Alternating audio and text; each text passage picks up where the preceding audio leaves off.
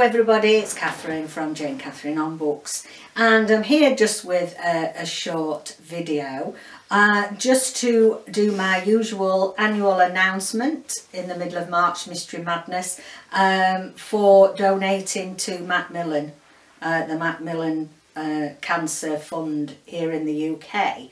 And for those of you that's been with me a long while, this is a bit of a difficult month really, leading up to the start of March Mystery Madness, and you know, this sort of coming week. It's 2 years ago since we lost our lovely mum, Patricia Lund, to cancer on the 1st of March. And last year what I did in her memory was, however many books I read for March Mystery Madness, I donated £1 to MacMillan, to the MacMillan Cancer Fund. So, you know, I want to do this every year now in her memory, and so I'm going to, again, every book that I read, I'm going to donate £1. And wherever possible, it'd be lovely if you guys could do the same.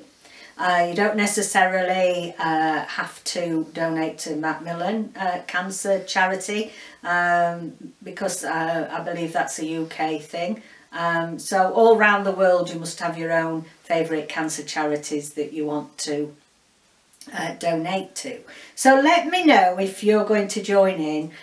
You know, if you read 2 books, you put £2 in the pot.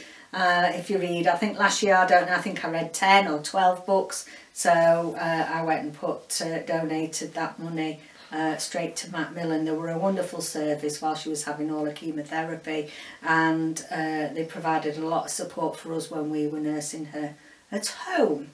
So yeah, just wanted to announce it, just so we can all celebrate my mum's life. And don't forget all the details down below for everything that's happening, all the fun and thrills for #March Mystery Madness.